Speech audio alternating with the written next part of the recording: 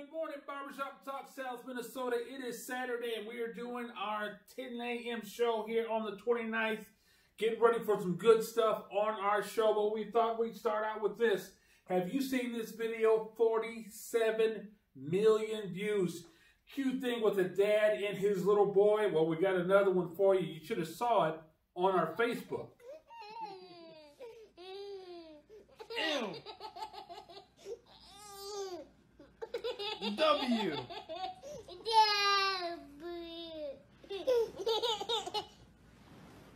M.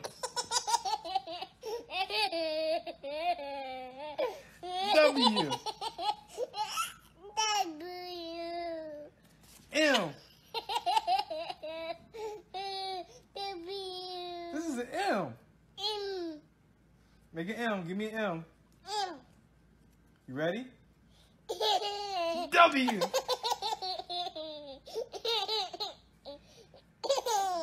M.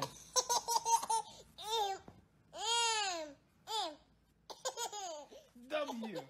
Check that out on your Facebook. Very cute, but we want to celebrate all of our fathers. We love that fathers are involved with their kids, small to tall. Fathers are very important to their kiddos, and check out this cute one on Facebook.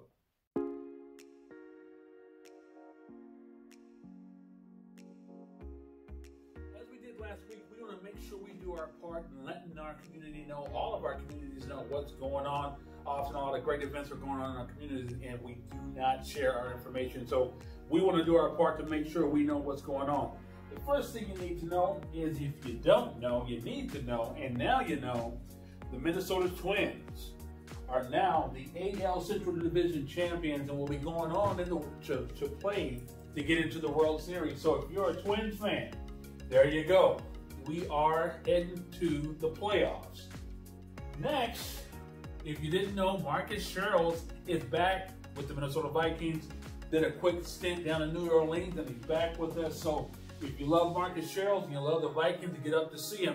Now, I'm not a Vikings fan, I will admit, but I am a Marcus Sherrills fan, so we are happy that he is back in our community, back with the Vikings. Like we talked about last week, if there's individuals that are out there, or if you have family and friends that have struggled and overcame some things, maybe obviously had a criminal past, and are looking to move on in their lives to get on to bigger and better, and you need to get beyond your record, Minnesota Attorney General Keith Ellison is holding an informational expungement fair on August 5th on Saturday. This will be information about how you can potentially get beyond your record to move on in your career and various other things that's going on in the Twin Cities on August 5th. Then I just learned this week that Zumbro Valley Health Center and the Minnesota Department of Human Services and our Diversity Council are sponsoring an event called Mass Incarceration in the Age of Color Blindness. Dr. Jason Soul, and if you know of him, he wrote the book Prison to PhD, will be here on October 30th at 6:45 to talk about this very subject, mass incarceration in the age of color blindness.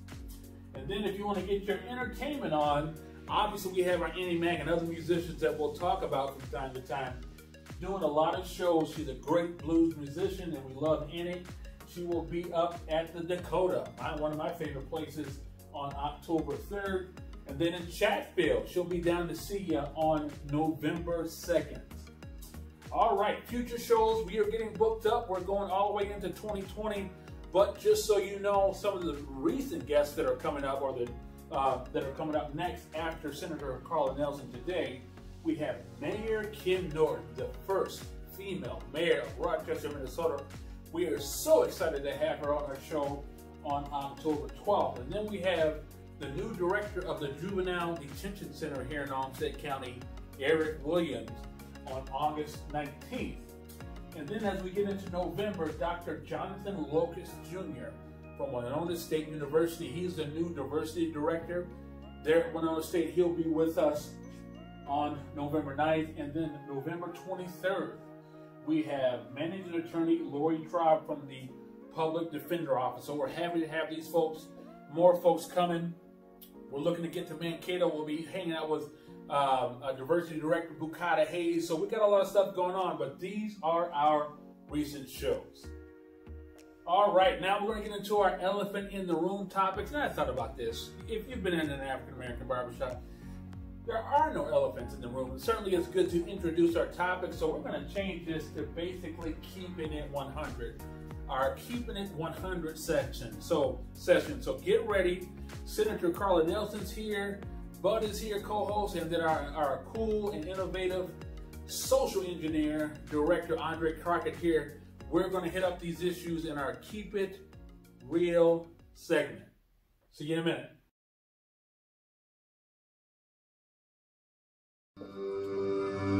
At Greenhouse Graphics, we offer award-winning design services at affordable rates to help your business attract customers and ultimately affect your bottom line.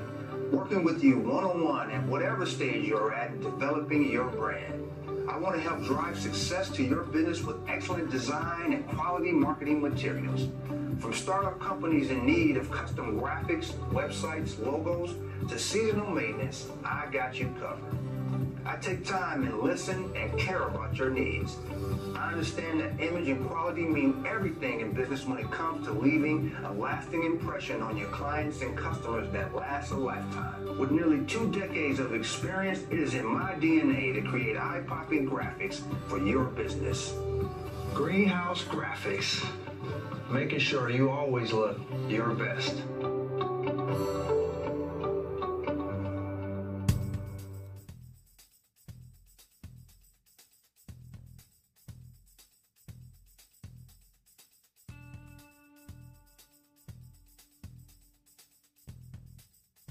Topic for our Keep It 100 or Keeping It Real segment. All right, we got the big Vikings versus the Bears this weekend. We know we got a lot of Chicago folks down here in Rochester and South Minnesota. Are you ready? Are you discombobulated? Are you going for the Vikings or the Bears? And then we have our big issue, political issue this week. What are we thinking about this whole impeachment thing? It's an issue on kitchen tables. It's an issue in the barbershop. What are our thoughts? Then Rochester growing. There's an article in the Post Bulletin which is entitled "Rochester, Where Art Thou?" Rochester's growing and going, and the small town is going away. We're going to talk about that a little bit. And then we're going to get really controversial and ask this question: can an African American or a black person be a Republican? Yep, we're going in. Get ready, here we come.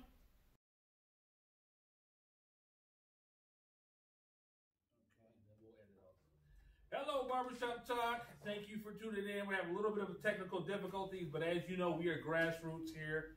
We're working through it. But thank you for tuning in. We are privileged to have Senator Carla Nelson here with us today. Senator has been working in the field for a long time, so we are very welcome to have her here this morning. But as we do, we want to go through some elephant in the room topics. And our first one is the Chicago Bears against the Vikings this Sunday. Who's going to get it? The Bears. Oh, no, I'm for the Vikings. Oh, Vikings? Well, of course you are. I'm sorry for that. I'm very sorry. But you know. Well, we'll see. We'll see. We'll see. We will see. But it's going to be a good one. It's a big one. It's going to be a big one. We need it. When I say we, I mean the Bears. Bears, okay. You know, it don't make a difference to me. I'm neutral. Okay. I just want, it'd be great for me being a Packer fan for both of them to lose, but that obviously that's not going to happen. But go Packers. Go Packers. Our second topic, and there's no way to avoid this, and I know there's all kinds of controversy around this one issue, but in our barbershops around the nation, you got to know we're talking about this. How we're talking about it, I don't know, but certainly this topic is out there. This week has been super intense with politics. Obviously with the Oval Office, impeachment talks with our president. No matter what side you fall on, it is an issue locally. And I'm just going to throw it out there, say what you want to about what's going on in our country. And if not, I'm going to jump in with the first topic. Any thoughts? This is what I'll say then. This is what I say. I think within our African-American communities, this is my opinion, and even in our impoverished communities, they really don't care. And I'll say because we've seen these issues, we've seen some of the the issues with race over the years and how some of these things kind of happen to our culture, to our leaders. And I'm not saying anybody's innocent or guilty or whatever. I'm being nice right now. But I think in our communities, we're talking about it, but we're not as concerned about it as the media, both sides. Donovan, that's what I hear too, Right. Out in the public. People are like, you know what? We hear these kinds of things all the time, Right. regardless of party, regardless of anything. We try and not incorporate those kind of things into Minnesota. Right. We want to keep Minnesota out of that fray. But they're more interested in, you know what? Is my kid going to a great school? Right. How's Johnny doing? Right, Is he learning to exactly. read? Exactly. And you know, have we got a job in the family? Right. And are we able to, you know, we got a place to live? Right. Or, you know, the important things in life. Right. That's what most people are worried about. Right. And they kind of see the rest of this as, you know, it's kind of out there. Mhm. The other thing I've been pretty amazed at is people are very critical listeners, and they don't believe everything that comes across the TV. Right. And so, or across the radio. And so, you know, I think that's a great thing. Right. That, you know, we've got a generation of Americans that are, they're involved, government's important, but they also know that the media has to get clicks and sell papers and all of Right. that. And so most people just say, let me read the transcript, Right. or let me see the whatever. You don't tell me what you think it means. Let me read the document. Right. Let me see them. And you know, we live in a time now where people can do that. Right. They could go to the original sources. Right. And that's not to say that if these things are true, our president isn't guilty and therefore the law should move forward on impeachment. But I think, and it's particularly from our community, it's like, well, okay. I don't think most, again, I'm speaking for our communities right here, and I could be wrong. We're not surprised at the scandals, the issues at that level because of the stuff we've dealt with within our communities. And again, I'm not saying our fine president shouldn't be impeached. He should be impeached if indeed the allegations are true. But the hype of it, I think within our communities, we're just looking at it and say, okay, we'll see. So, any other thoughts on that one? We can go deeper. I know there are people like, oh, Donovan, you're being nice, whatever. But well, hey, I mean, to me, yeah. it's just something else, another scandal. If it happens, it happens. If not, we need to address, like senators say, the things that affect us on a daily basis. Right here in our community. Right. And that's what we have control over. So it's always good, you know, it's a sign of wisdom. Right. Is the things that you have control over. Right. And I will say this, and this is controversial. If it was a black man, he'd already be out of office. We do know that. But that's part of the cynicism within our community. We're like, well, whatever. And I'm not, but that is the dead truth. My opinion, of course. All right, our next topic is what I'm calling, Donovan Bailey, no one else, Rochester gentrification. All right, and I'm making it controversial, but the Post Bulletin had a great article out this week, and it was entitled, Rochester, Where Art Thou? And it talked about how the smaller town is going away in Rochester. And they weren't controversial, and I'm not controversial, I'm not trying to be controversial either. But as it relates to diversity, as it relates to our schools and what we're going to see in 2050 and all the diversity that's growing here and all the things that are being built, Senator Nelson and others, what do we think about this growing Rochester? Because certainly with it's changed in 5 years, it's changed in 10 years, it has changed tremendously. And as we think about our community, our impoverished folks, our African Americans, our minorities, are they coming along with all the DMC and buildings and all that kind of thing? You know, I think that's a good question, and a lot of my constituents wonder about that too. But you know, just to put a little perspective on that, I toured the whole state. I'm on the bonding committee. We tour the entire state.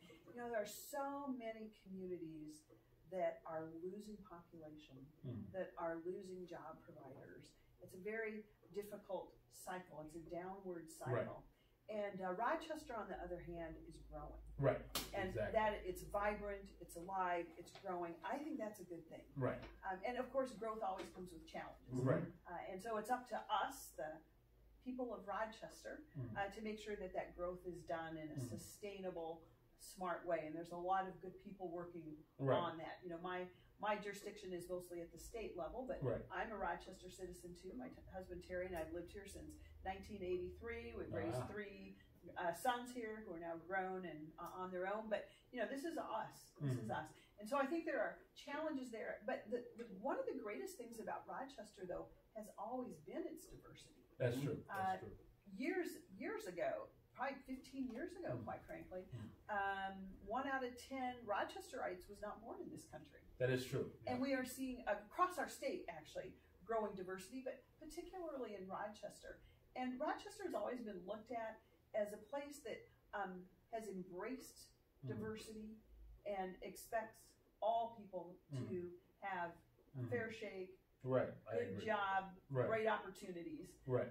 And so hopefully we're continuing down that way.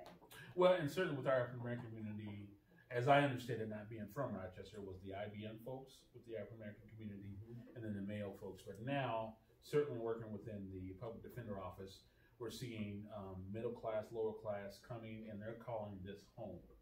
So hopefully, as we build this edifice that is DMC in Rochester, we can say, hey, we want those folks that are middle class and lower to come along with us. Oh, we must, because quite frankly, most of the jobs that are coming with the DMC are, yes, there's high-end jobs, but there's a whole spectrum of jobs. And quite frankly, with the declining birth rate of recent years, it's starting to tick up again, though. We don't have any spare bodies, folks. That's we need true. every person. We need every person to be working up to their maximum capacity, whatever field that is, whatever area that is. And, that's our job, to make sure that those opportunities are there. It starts with our kids. That's why I'm so laser focused on education. It's our future. We want to make sure that every one of our kids has the skills to go out, be what they want to be successful, participate in helping others.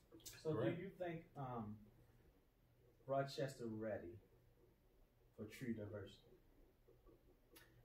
Oh, I think it is. If it's not, it should be.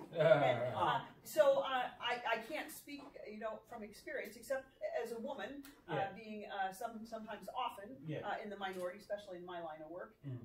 But I can't speak from the personal experience that you gentlemen. Because I know we hear stuff thrown around that we are a very diverse community and stuff like that. And first, we're a melting pot, right? But we're never at the table when decisions are made, right? We're a diverse community, and things supposed to affect the whole community, and then someone should be represented from the community, right? When they make a decision first, I don't care if it's DMC and all other decisions that what they make, that they don't make a decision it's only for a certain population, right? And so we're afraid of what's happened is that we're not growing with the community.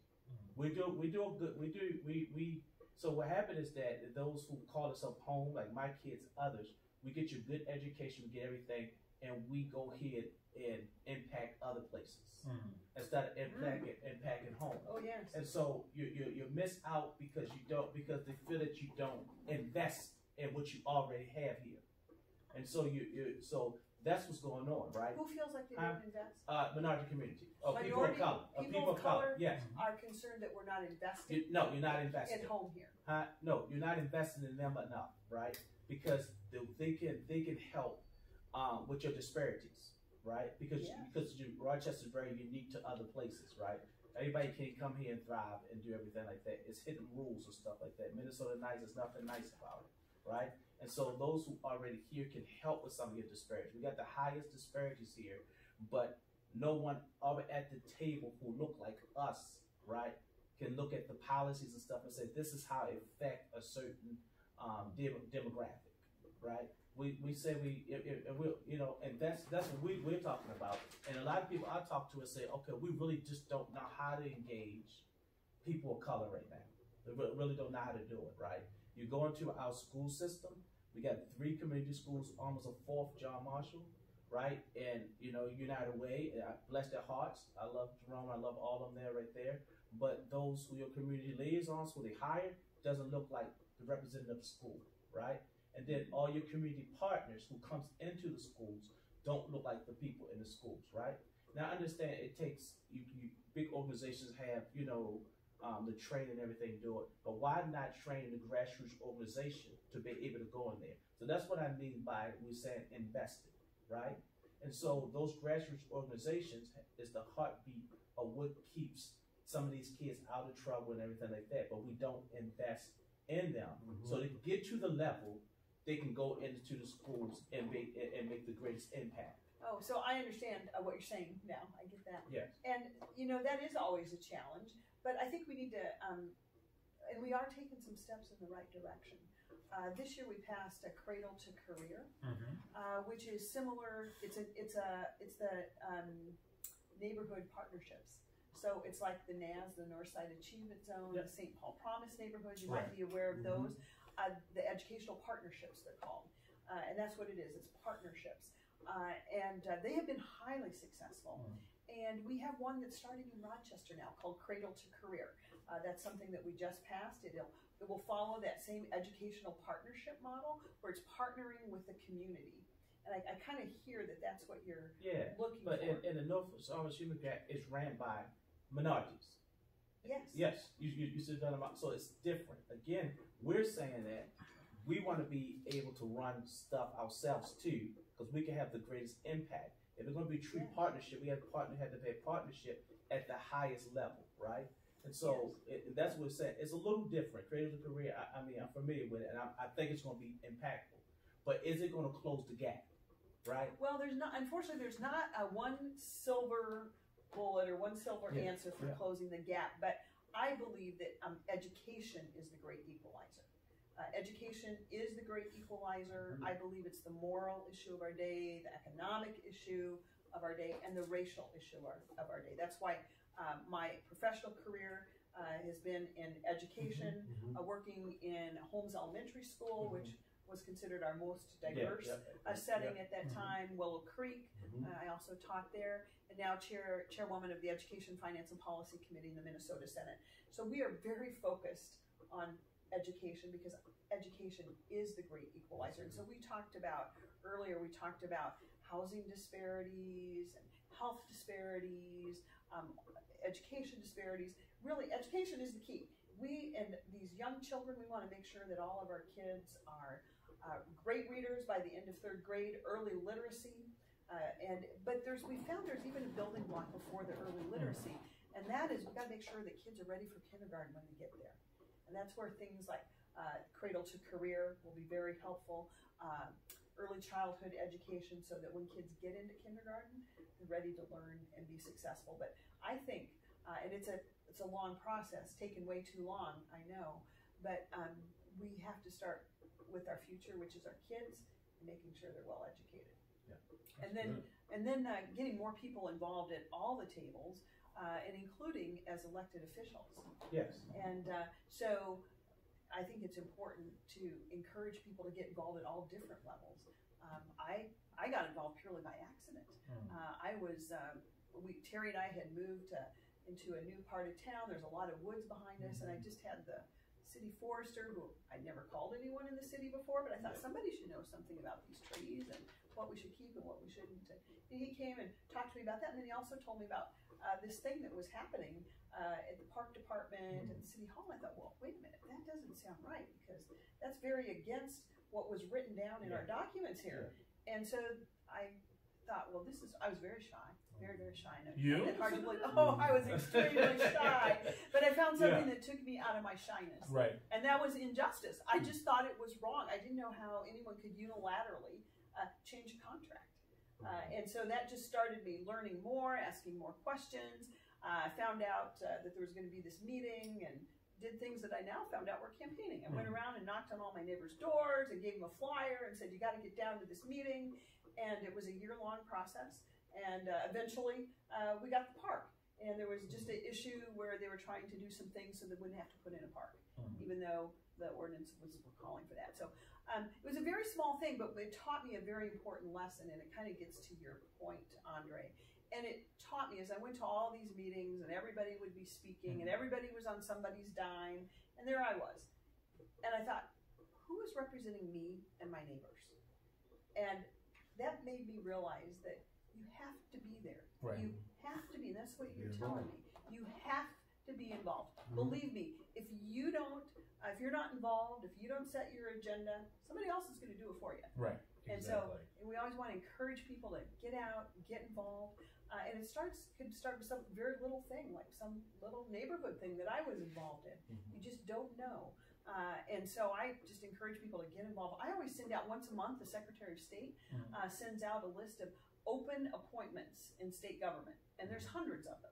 And some are volunteer, some are, there's a per diem amount or mileage amount, and there's different things for each of these appointments. I put them out on my Facebook page or via email because I want people to apply.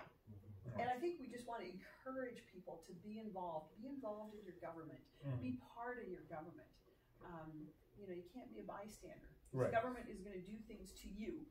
Whether you like it or not. So get involved. That's very smart, Barbershop Talk. Get involved. Yes. Go ahead.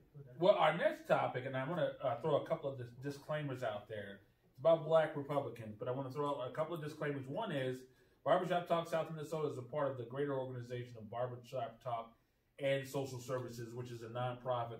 We are nonpartisan. We go right down the line. We will talk about subjects on both sides, all sides, but we are nonpartisan as it relates to what we do. And then secondly, as we go into this controversial topic, this awesome honorable senator to my left, I think you have been exemplary as it relates to issues of diversity, at least as I've seen, and also Senator Sinjum. I think you guys are on the cutting edge, at least as it relates to the state level, again, as I've seen. But I want to get into this issue, elephant in the room, and we're going into a keep it real topic here. Can there be Black Republicans? Given all that we know, and obviously statistics show that there are not a lot of Black Republicans. Nationally, we have the gentleman from South Carolina, who's a congressman. We used to have the young lady from Utah, a congresswoman. She's no longer there. On the president's cabinet, we have the good doctor who's over, I forget what cabinet he's over. Housing and HUD. And then, funny, locally, we did have a couple of African Americans run for Republican office here up in I believe it was the Northeast, Walter Bush and, Kenneth Bush, excuse me, and then Walter Smith, two African Americans that were running for Republican office. But by and large, I think I can say this, African Americans, certainly after this recent presidency, whether it's hyped or not, we are not Republicans. Statistics, I'm sure, will show we're not Republican leaning. Senator, as you do what you do, and obviously you have been very diverse or open to issues of diversity, how, and some other questions will come, how do you get more African Americans to be Republican when the stigma or the stereotype is we are not Republican? Oh, and you mentioned an important word there, which is stereotype. Yeah. And so first I'll just give you a little bit of background on this area. There are more independents in this area than there are Democrats. So in Minnesota, they're called DFL, Democrat Farm Labor Party. And there are more independents in this area than there are Republicans. And there are more independents in this area than there are Republicans and Democrats combined. So that tells you that this area, and this is why one of the reasons I love representing the Senate district, people are really nonpartisan. Right. There's a lot of partisanship under any Capitol dome, and some of us try and eschew that and focus just on the policy, the good policy.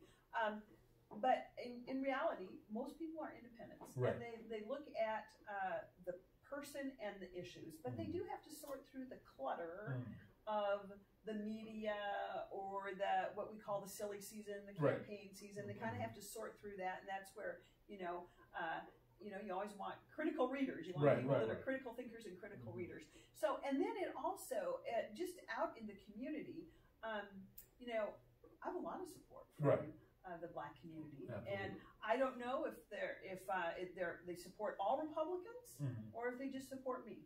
It's hard to say. I don't ask. I'm just thrilled for all the good support. And so I would say, fortunately, things are not nearly as partisan as sometimes the media and the campaigns try and make it look.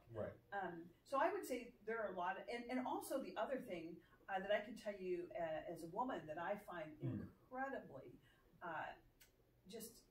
outrageous Right. is that when people think all women should think alike, just because of our gender. Right, it's like right. all women should think like this on this Right. issue, and you Yeah. ought to be like this. Yeah. It's like, no, that is like the very definition of stereotyping. Right, right. And that's insulting to Right. me. And I probably would think it's insulting to Absolutely. any group to be to say this is who you are because of what you look like or what your gender is or what your skin color is. So, and fortunately, I think our society has been slow, but I think we are moving in that direction. People no longer expect to see a photo of people that all look exactly the same. True. Correct. So I think we're moving, never probably fast enough, but I think the public expectation is that our people that represent us or that lead us are us. Right. They look like us. They are Well, us. let me ask you. You were running for national office, and hopefully you'll do it again. And obviously, if you did get the seat, you'd be in the fray of what's going on now. And obviously, whether it's stereotype or legitimacy, and I would argue there's some legitimacy there. Certainly at the national level, and I sometimes have a brother who's Republican. No, he's not Republican. He is, okay, there's Republican and there's conservative, and I think there's ultra conservative, and he's way over somewhere. He's got his own label. Yeah, he's from Pence Country, Indiana. Hello, folks. But we get in arguments all the time, and I talk to him, and my question is, why don't, at least at the national level, the Republicans have an agenda that is pro-diversity? It seems like they just don't want to touch it or whatever, and maybe that's the media spin. I don't know. It might be the media spin. But it seems like, and obviously the Democrats do, and obviously when you see pictures of the Democrats, very diverse. Women, the LGBT community, Blacks, Hispanics, you see it in all how they promote themselves. When you see Republicans, it's usually, I'll say a white man and some females. White men and some females, right? Caucasian females. Why don't they adopt, and I think statewide too, adopt something that is welcoming to diversity so that they can attract more votes? I would think statistically, and this is what my brother and I argue about, you would think if they want to win office again, they would have a diverse agenda to get more votes, but it seems like, at least nationally, I don't care. Well, I can't speak to the national level, but I can speak to the here and in general. I think there's a difference between identity politics and diversity and welcoming diversity. I try to avoid identity politics, and I think most Republicans do. I wouldn't want to speak, for everyone, but I think welcoming diversity is very different, and sometimes they try and get conflated together, right? To make some sort of political argument. But the reality is, and I can just speak for myself. I believe that we want every person, everyone. Life is very important to me. I think all of us are created equal. There's no respecter of persons. That's my faith. That's what I believe. Right. And so I try not to do identity politics, but I do things that are right. And I think that could be part of why there's a difference. But I also think there's some people who are just like vote counting, and just wanting to do identity politics. This is you, and so I just don't think that is really much in the Republican DNA to do identity politics. But welcoming diversity, encouraging diversity, embracing diversity, all of those things are part of, I think, who we are. I'm a second generation American myself. My dad was called a foreigner. Couldn't even, he had, I know, I couldn't understand it when my dad was telling me that. I said, foreigner, what do you mean? Yeah, he was called a foreigner. But we have to leave those things behind us and push forward. And the interesting thing is, though, if you look at historically, it was the Republicans. Oh yeah, that's right. That embraced diversity. That's so diversity, embraced civil rights. Oh yeah. Embraced, freeing slaves. I mean, that was all the Republican history.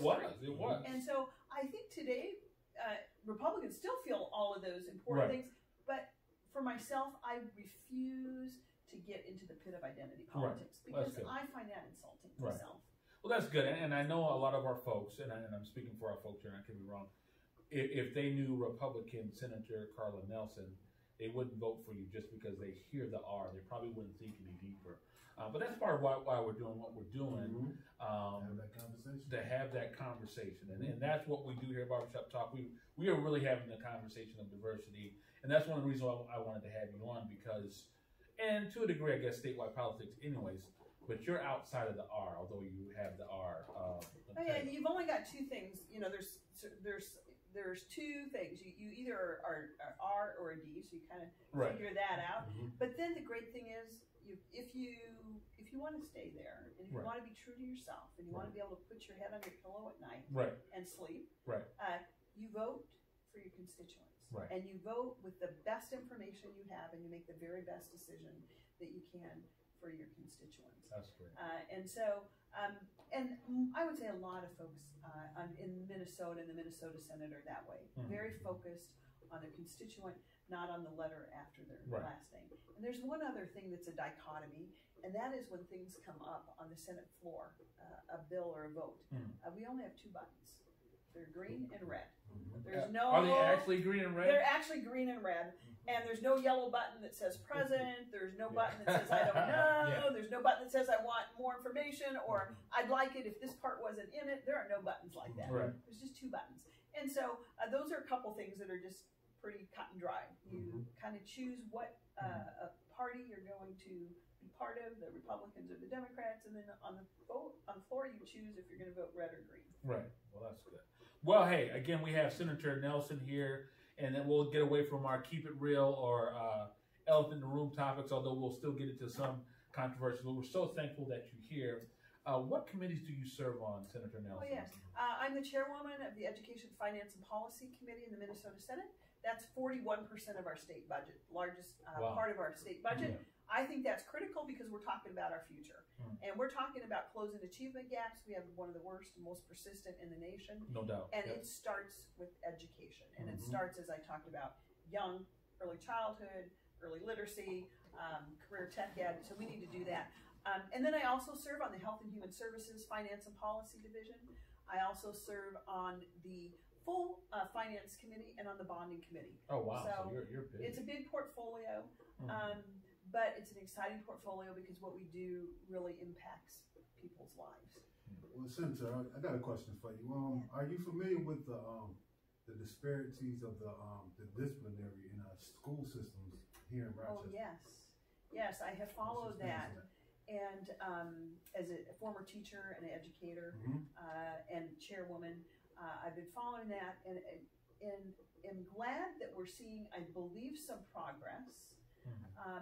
And my question that, and you all might be able to help me with this, there's one thing that if this is happening, then there are some major problems that we need to take care of yesterday. If there is an issue where a student who does something that requires some school discipline, whatever it is, A to Z, and if that student is treated differently than another student doing the same offense because of a skin color or religion or language or anything else, hair color, that cannot happen. Well, we need all of our kids to have equal and equal treatment in our schools. So that, and I will tell you, that was something I tried to get a bit more information on, and it was a little bit murky to me. And some people couch the facts to make it murky. I don't want that. I want to know exactly what's happening. And if there's any difference in discipline because of what a kid looks like, that is something we cannot stand for. Yeah, and that's exactly what we're talking about. I know I value education. I'll talk about that. We'll talk about education, health, and where do we fit in at, at the state level and the local level. But if education is very important, if that's the case, if a kid is missing school, right?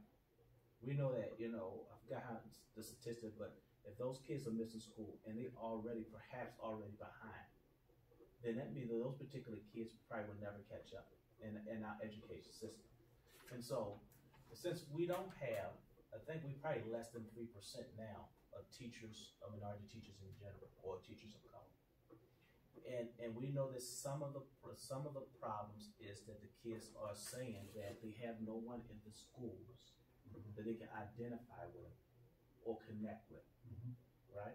Now I know it's difficult, and I'm just give them a pass on this one to get probably teachers of color, right? The climate and everything like that may be tough, right?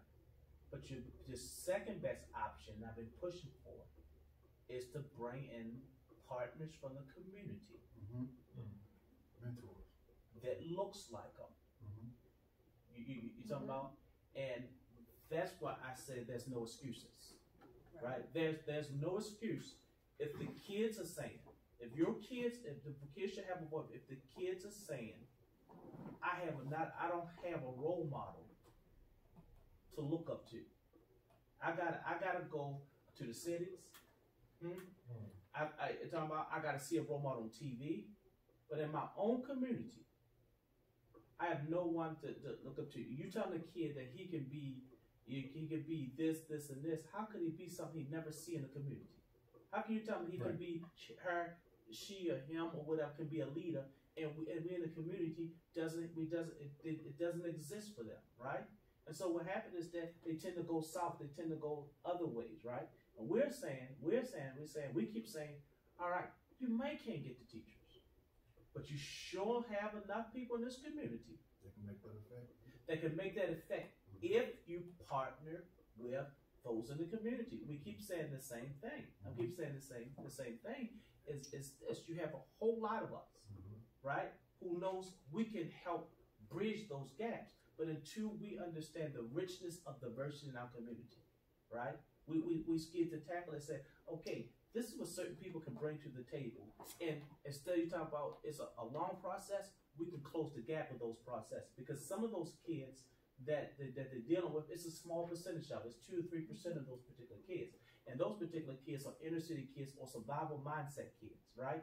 And there's no training that you can bring in that people with PhDs, master's degree, can teach you how to deal with a mindset of a kid who come from an inner city. Except for another person who come from the inner city, where the shared experiences can help them navigate a system that was never designed for them to be successful, right? So you have to have someone come in who can help them navigate, I'm talking about that world, right? So when an immigrant or refugee come over here, you know what? We show them how to fit in our system. But we never do that for a kid to come from Milwaukee, Chicago, inner city. No. Right?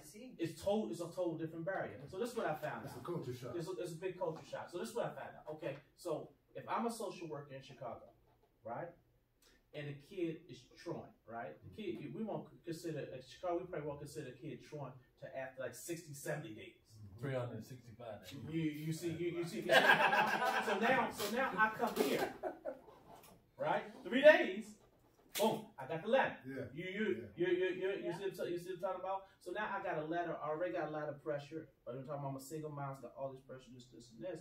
And first thing we do in the culture is that because they make hard to do with bills, do this, they don't open up the letters, right? Because that's one more thing adding to everything else, the layers and everything, right?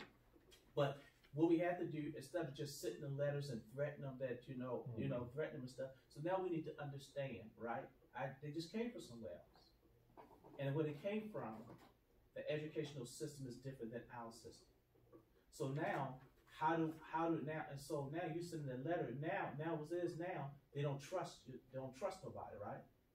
You see what I'm talking about? Yeah, moms don't trust anybody because the first thing you're saying the kid is truant.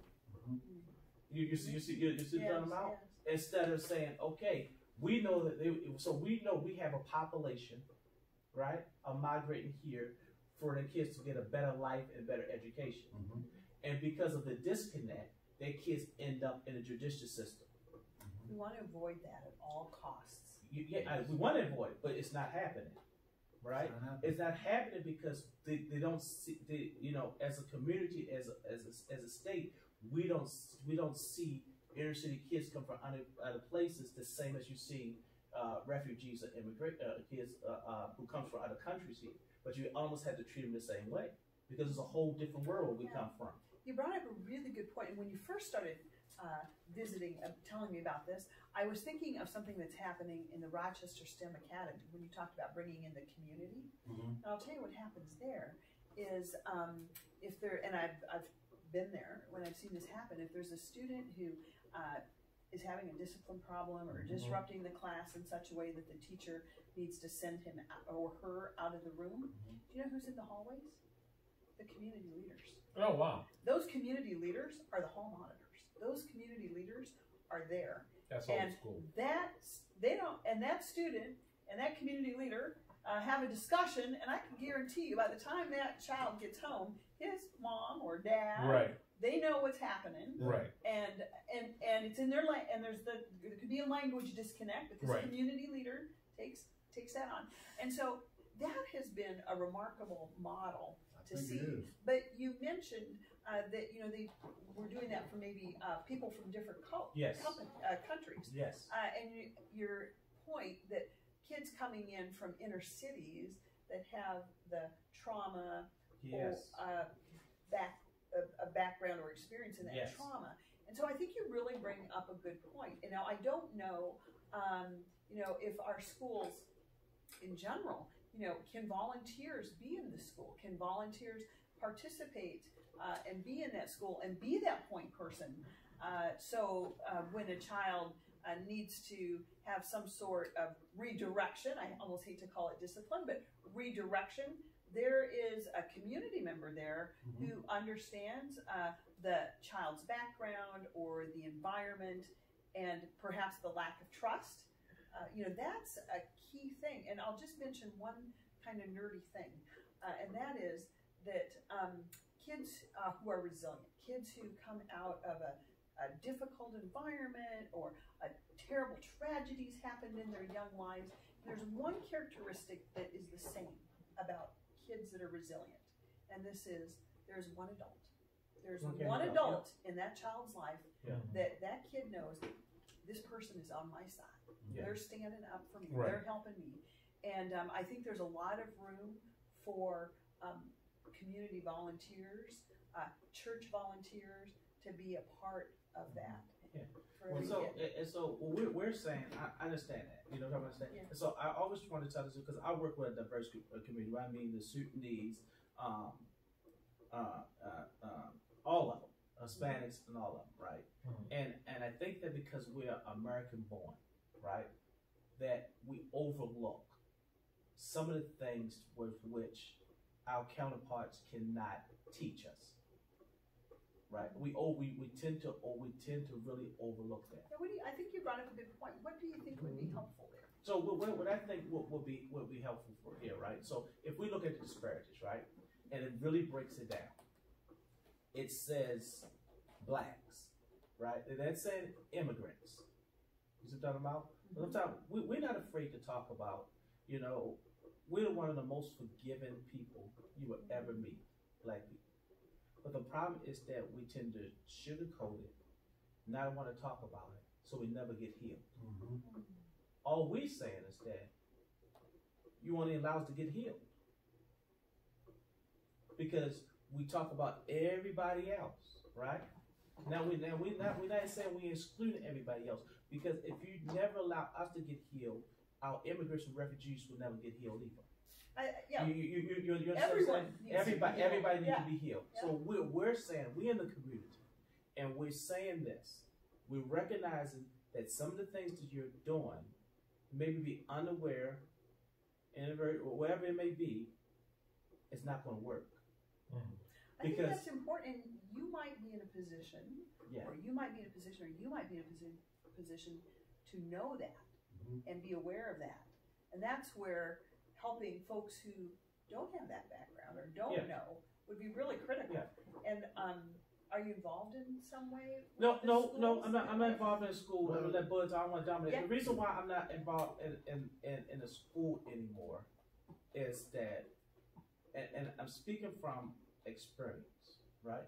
Is that I think that we don't have enough people on the school board or those who in schools that they can feel the impact of how I feel, right, for a parent.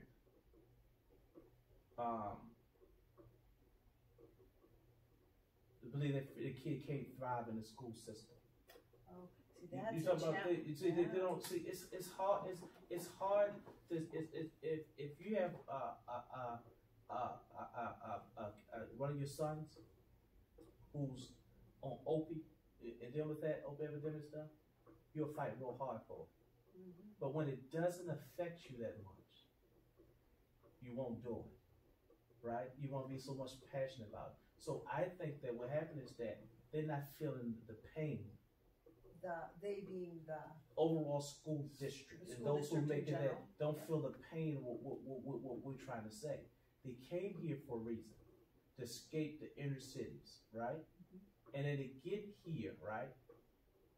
And find out that their kids still end up in a place where they escape from. What I mean by that, if they stay in Chicago, the possibility of them getting killed is high. Possibility of them going to jail is high. And you don't get the proper education. Right? Then there's no way out. You don't have that education. Yeah. And so now, if I come here and I have a small skill set, because I got survival mindset skill sets, I'm in now a total different environment. So I'm equipped to know how to survive, right? And so I'm gonna keep on bringing that survival mindset with school or whatever it is.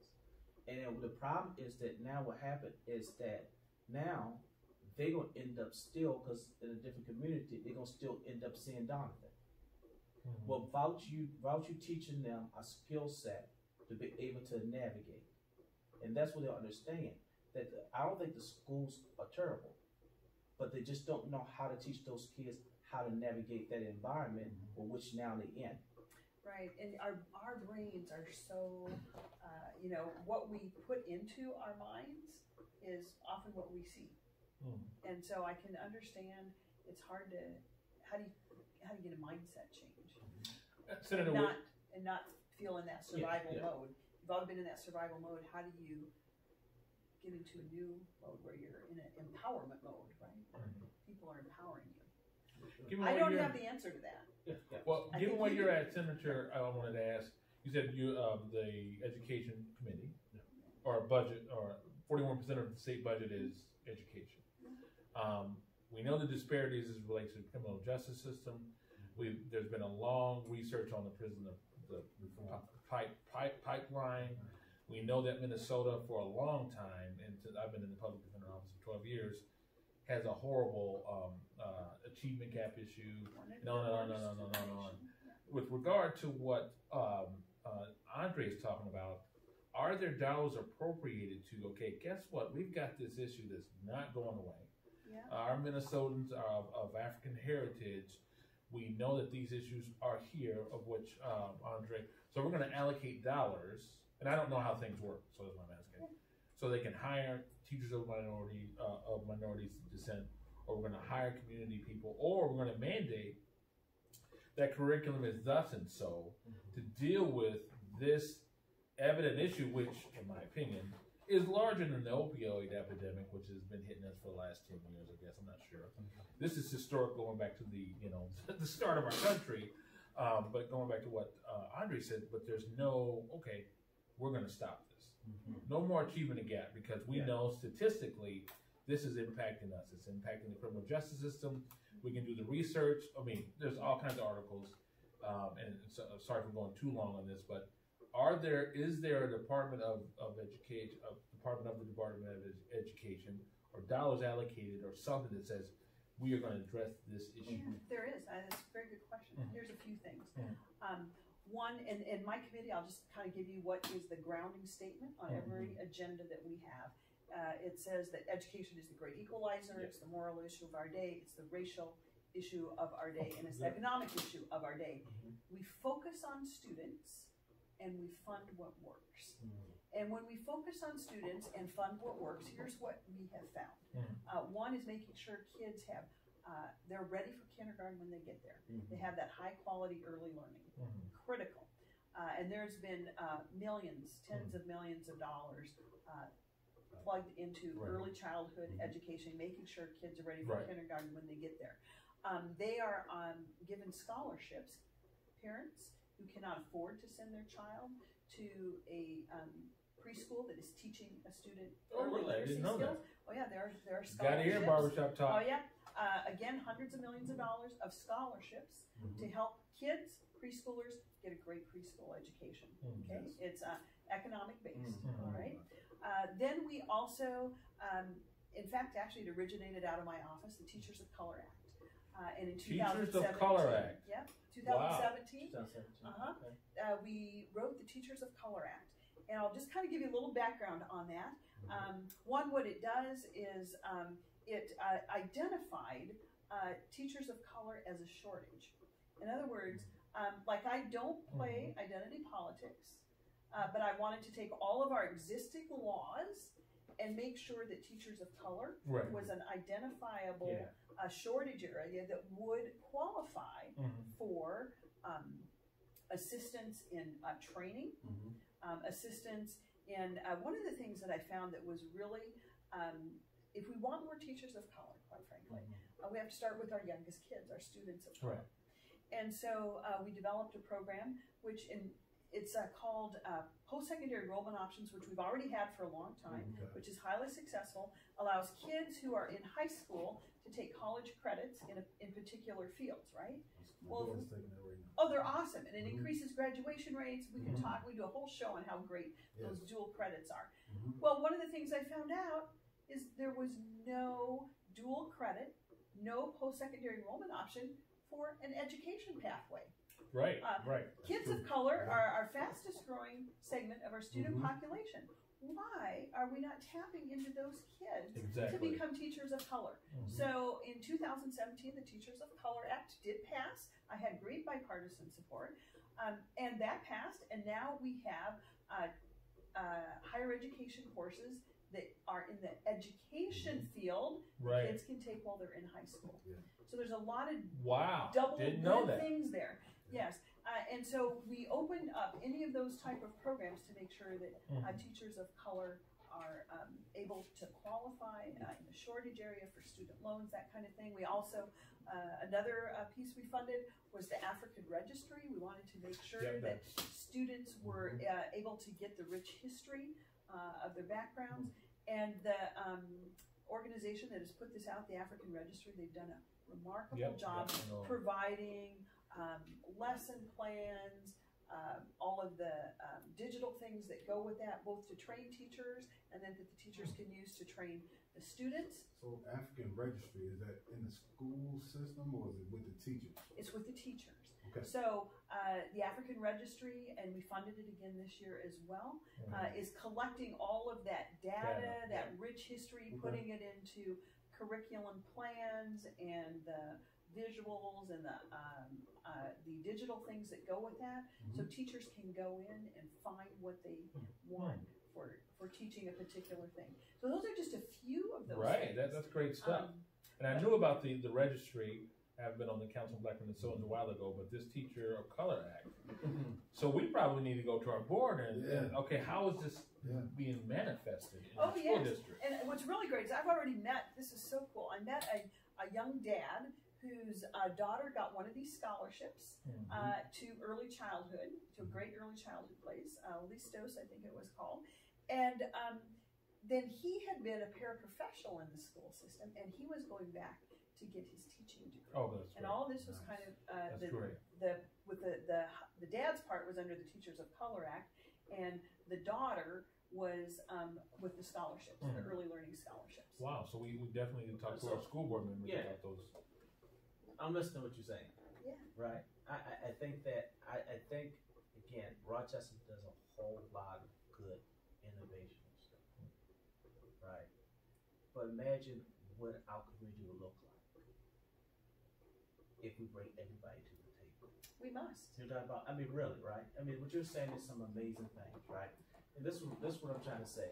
The power of having someone look like them, right? That most of the kids who went through my academy end up being social workers.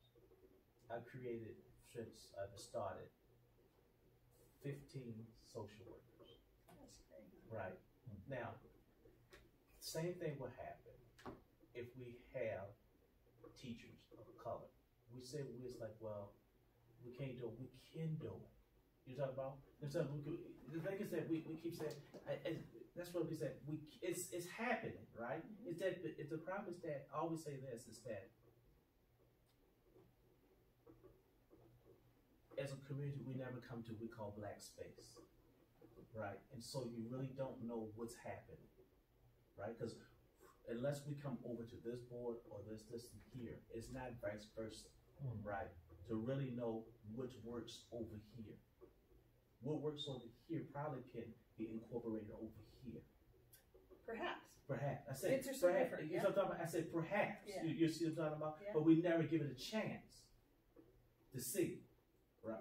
And that's exactly what we're talking about. If you can produce 15 social workers, right? What's working? How can we use almost that same exact model, right? To get 15 teachers of color. Well, I think we can.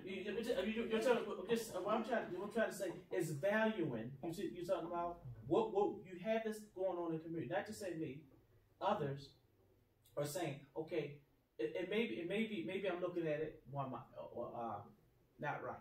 But maybe I just say this. Maybe from your perspective, and I'll let them talk. Maybe from our perspective, we should say, okay, Senator Nelson, Syndrome, or whoever it is, Munoz restaurant, come over to where we at. This is what we're doing, and this is what we found out perhaps works, right? I mean, maybe that'd be a better. I mean, I want you to help me out. Would that be a better approach instead of people being frustrated of saying, all right, we know, be patient with us. You know what I'm talking about? Oh. And we're saying that okay, we're seeing some things work. We need to know what those are. Yes. I need to know what those are. If you're talking about education, I need to know those. You see what I'm talking about? So how will be the best approach to get more people who have influence, right? Who can change policies and do stuff in business, over to a space where they probably not that comfortable and really don't know a whole lot about. Well, I think the most important thing is to invite us. I go to all kinds of places and spaces, and if there is a meeting or an organization or something that's working and you want to tell me about it, or somebody else wants to tell me about it, or you want to show me about it, the best thing to do is invite. You don't know where to go if you're not invited. Right. You don't know who to talk to if nobody's talking to you. So I think it's it's that reaching out, just like you did today, just like you asked me to come here today. I think that's it. But I would say continue to do that because I think that is really critical. And for one, we don't need to reinvent the wheel. And if something is working, and you already know what it is, and it worked in helping develop 15 social workers, what were those skills? What were those things that helped you overcome that the stress of trauma or the survival mentality? You already know those things. So those kind of things could be really helpful.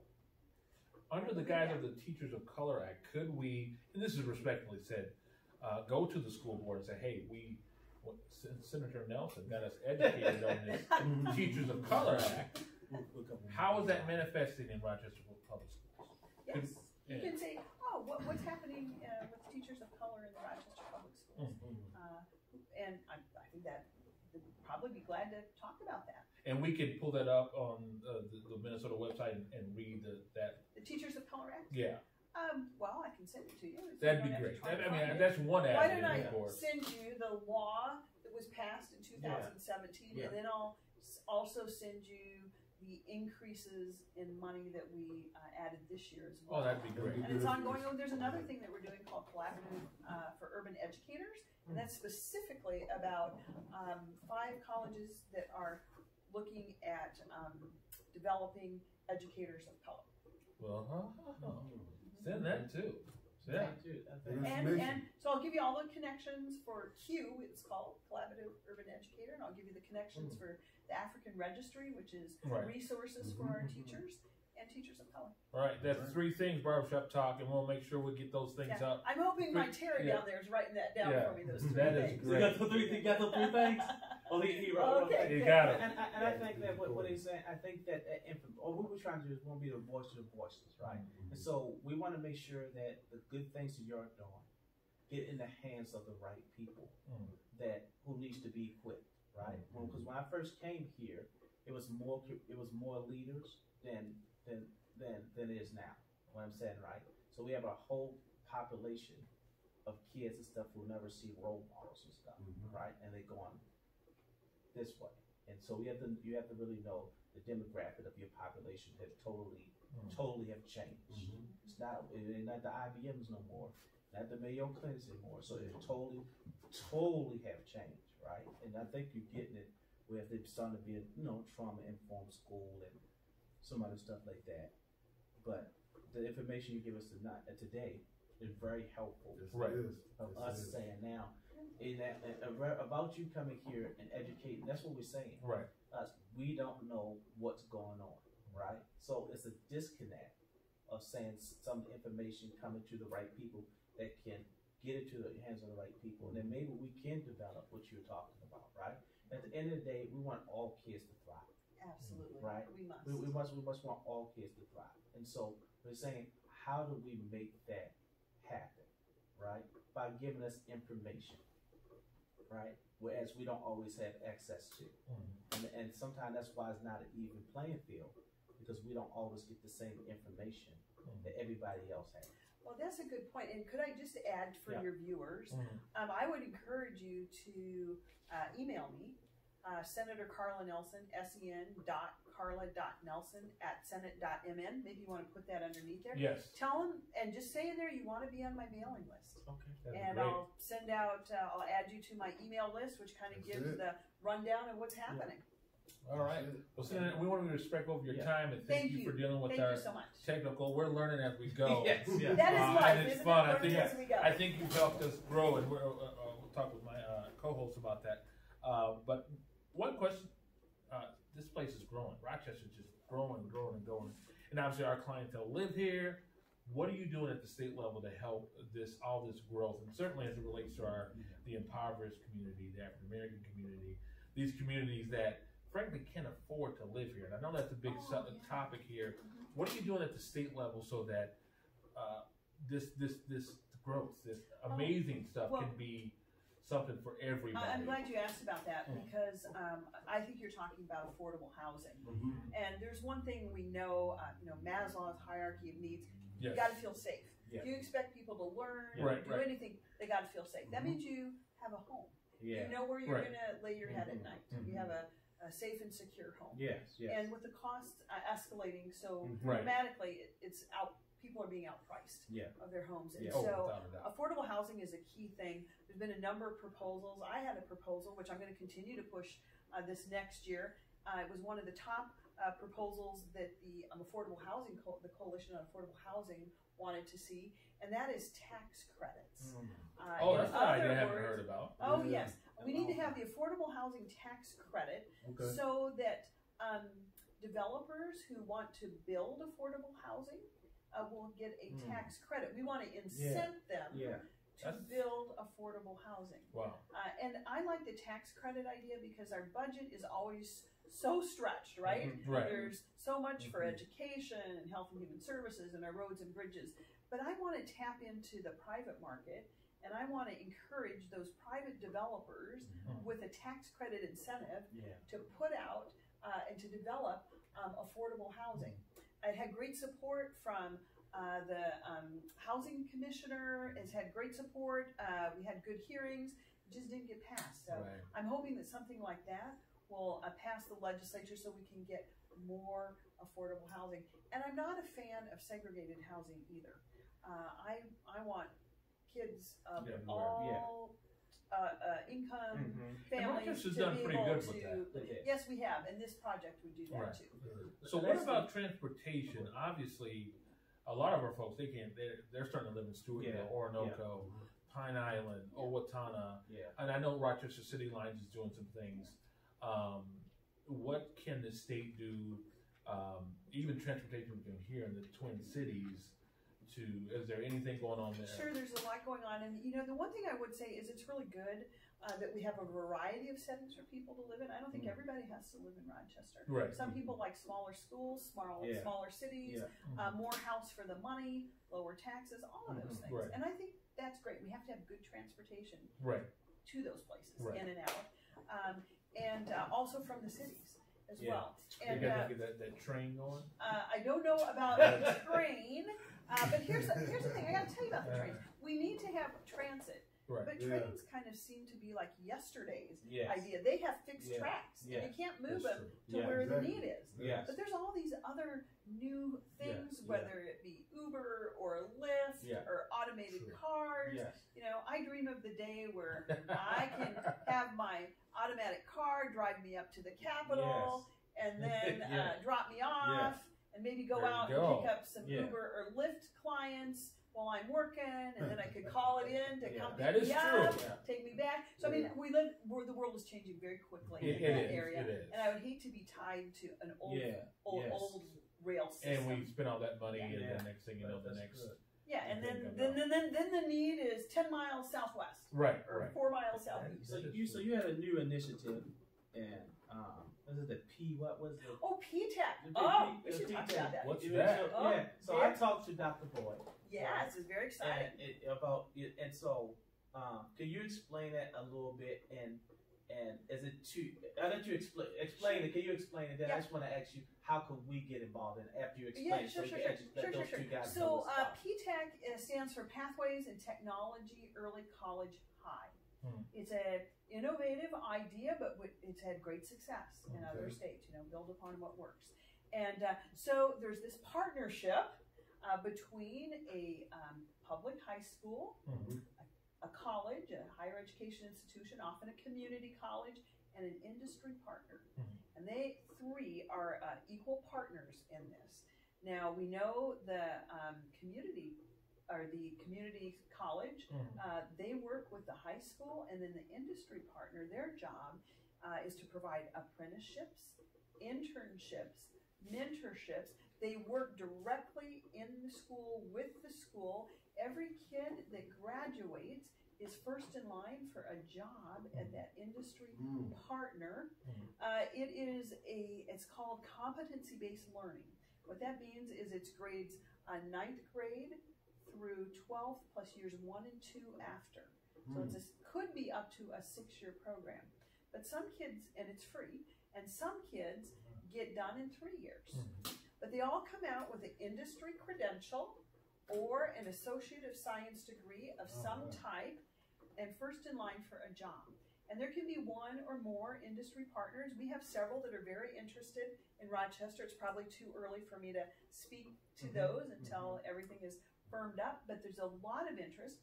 And I will tell you that in other states, IBM has been an industry partner, and I wanted to see what worked and see, okay, show me what's worked, how many kids have gone through, where are these kids today? And you can see, interestingly enough, in IBM's case, all of the kids that are now working at IBM happen to be students of color. Wow. This is great. Wow. Yeah. And so Dr. Boyd at RCTC is very interested. And so how do we, are you on the board of that, or well, I was just the author that wrote the bill and passed the bill. Got the bill passed. You passed the bill passed. But to be involved is, I'd say, talk to Dr. Boyd, because RCTC is very involved, and conversations are ongoing. So what does PTAC mean? Pathways in Technology Early College High. Okay. So it's technology related, which also includes the health industry, by the way. And there can be several partners with the school. And oftentimes it's a school within a school. It's not like building a whole new building and all of those operating costs. It's oftentimes a school within a school. And they've been highly successful, increasing graduation rates, increasing higher grades. Most importantly, though, getting those skills that are needed for the jobs of tomorrow, ones that don't even exist today. And then they have this great mentorship, apprenticeship, and you talked about how kids need to see out a window about what's possible, not just what they know, what's possible. And that's great. That's part of P10. Nice. Well, great. Well, to end, we definitely want to inspire not only our young people, but people in general. We have a lot of people overcoming past mistakes or problems, historical trauma, you name it, and trying to make it to that next level of life and whatever God wants them to be. Obviously, you're a great senator of our state. How would you inspire them to know that they can become, to ascend to be Senator Nelson? What would you say to them? I would say a couple things. Number one, never give up on yourself. Never. We live in a world of second chances. Right. And it doesn't matter what you've done or what bad breaks have come your way, you can overcome those. Find that one adult that believes in you and do your best. Do your best. And I have to say, get the best education possible. You take advantage of every educational opportunity you have because you are investing in yourself and your future. Right. Well, great. There you have it, the Honorable Senator Nelson. Thank you for coming along. Thrilled to be here. Thanks. Learned so a much. lot of good stuff that we didn't know that's great for our community. Yes. Barbershop Talk, thank you for tuning in. Thank you.